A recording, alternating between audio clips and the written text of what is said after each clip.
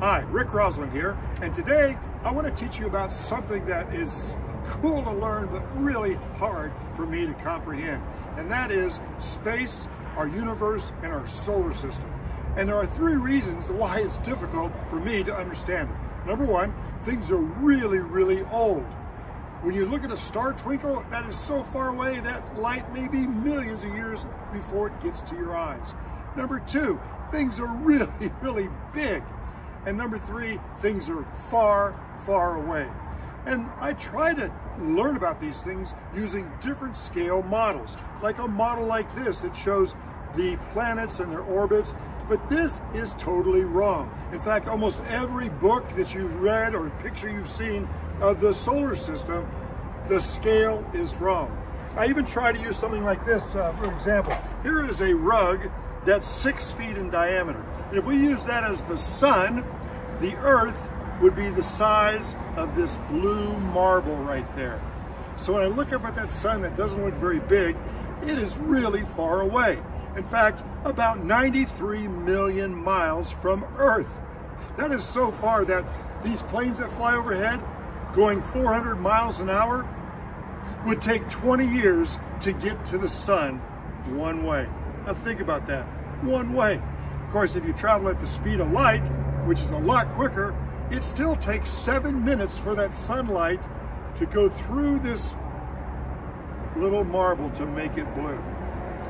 So I try to find different ways to understand the scale of the solar system. And that is why I'm here at the Wayne Township bus terminal. And I'm going to use these buses to help you understand the scale of our solar system. So here's one bus. And if we put the sun right here at the edge of that bus and the Earth right here at this side, that would be a measure of how far it is from the sun to the Earth. And scientists, astronomers, have a special ruler they use called an astronomical unit, or an AU.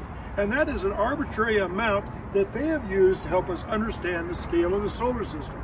So let's say one bus is an AU, putting Earth here. But we're the third planet from the sun. So if you go way over here close, 0.04, which we put it right about there, is Mercury. And 0.07 is Venus. So Mercury and Venus are very close to the sun. Earth is one bus length or one AU further away. But what about the rest of the planets? Let me jump on my little cart here and we'll take a tour of the solar system in Wayne Township bus scale. Okay, let's start our tour of the solar system where one bus is one AU. We have a pretty long line of buses. The first three planets, Mercury, Venus, and Earth, are at the first bus.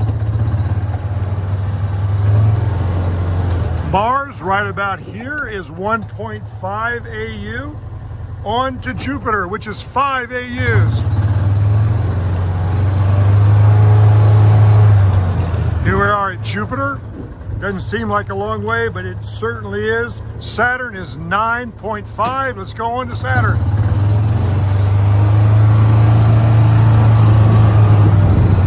Which puts us right about in the middle of this guy right here. Saturn, 9.5. Uranus, 10 more buses away.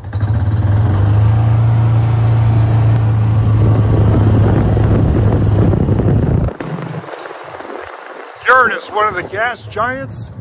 And then we have Neptune, which is another 10 AUs.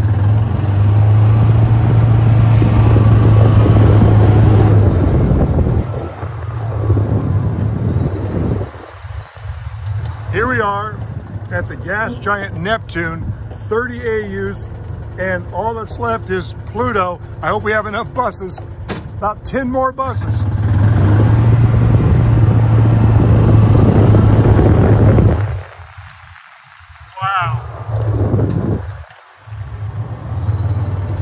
That is a long way from the sun. In fact, the sun would be just a small little dot way down there. Well, I hope this helps you understand the scale of our solar system using one bus as one AU, astronomical unit. Our solar system is huge, and it's just one small part of the entire universe. In fact, it's so big that in 1977, Voyager 2 was launched to do a grand tour of the planets. And it just now left our solar system about a year ago. It's taken all that time just to get on beyond the last planet. And it's still being affected by the gravity of our sun so far away. Hey, speaking of the sun, I'm going to drive back to the sun and try to get a little bit closer, back to Earth where I belong. See ya.